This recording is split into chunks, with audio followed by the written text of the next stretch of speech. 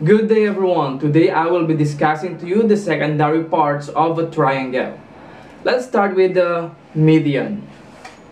Median or a median is a segment that joins a vertex of a triangle and the midpoint of the side opposite that vertex. Now to illustrate, let us use this triangle.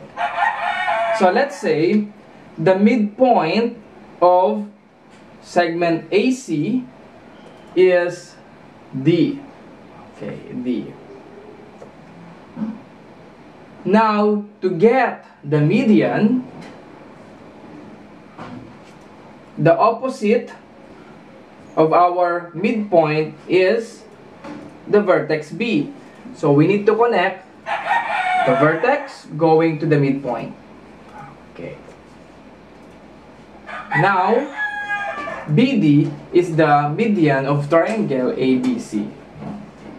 BD is the median of triangle ABC. Okay. We can now conclude that BD, or segment BD, is the median of triangle ABC. Now, what is the use of the median? So, that is the median, therefore, AD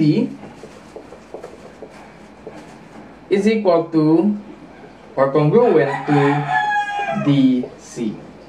AD is congruent to DC.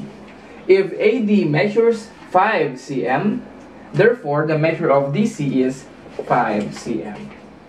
That is the median of a triangle. Now to better understand, let's have this first example.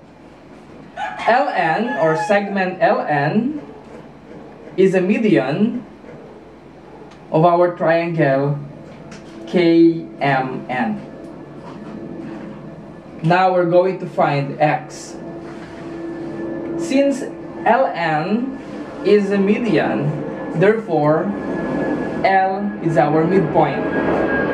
Now LM is congruent to KL. So KL is congruent to LM. We know that the measure of KL is 6x plus 3. So substitute 6x plus 3 is equal to 7x minus 1. Okay. 6x plus 3 is equal to 7x minus 1. They are equal. Now solve for x. So addition property of equality, so 6x or well known as transpose, so positive 7x, move on the left side, that will become negative 7x is equal to negative 1, addition property of equality, subtract by add negative 3, so it will become negative 3. Or simply move to the right, change the sign. Now we have negative x is equal to negative 4. X is equal to positive 4. Okay. So the value of x is positive 4. Now, if your teacher asks you what is the measure of KL? So what is the measure of KL? So KL is 6x plus 3. All you need to do is to substitute 6 times x is 4 plus 3. 6 times 4, 6, 12, 18, 24, plus 3, that is 27. So the measure of KL is 27 units. Now let's have our example number 2. Now our second example, let's say we have segment EH is the median of triangle EFG. So our illustration, triangle EFG. Then EH is the median. We're going to find the value of X, Y, and segment EH, or the measure of segment EH. Now, study our illustration. Notice that we have our markings. That means, so we have H here.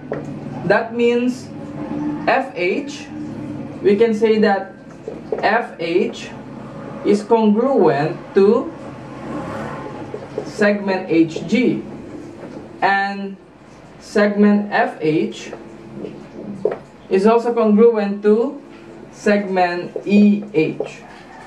Okay, the following sides are congruent.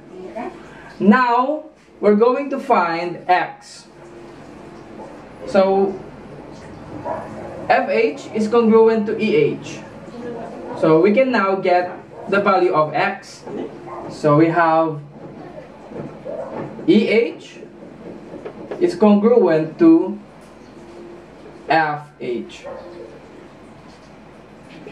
So, EH measures 9x minus 2, and that is equal to 7x plus 4. Now, 9x, I want to move the positive 7x on the right, going to the left, so I will change the sign.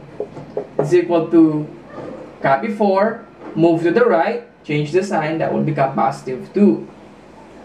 Now, 9x minus 7x, that will give us 2x is equal to 4 plus 2, that is 6. Finally, divide by 2, our x is equal to positive 3. So, x is positive 3. Now, we can get the value for y. For y, we know that we can use this segment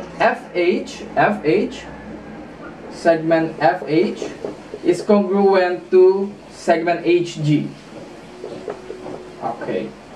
Now, our given FH is 7x plus 4, and that is equal to segment HG, which measures 5y. Since we have a value for x, we can now substitute 7 times 3 plus 4 is equal to 5y. 7 times 3, 7, 14, 21, plus 4 is equal to 5y. 21 plus 4, that is 25, is equal to 5y. Now, divide by 5. So 25 divided by 5, that will give us 5 is equal to 1y, or simply y. So y is equal to 5. Okay. Now we need to get the value of EH. So 3, then y is 5.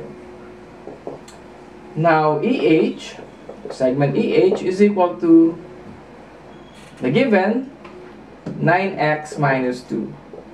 Now, simply substitute the value of x. So, 9 times 3 minus 2. 9 times 3 is 27 minus 2, that is 25. So, AH is 25. Okay, that is the median.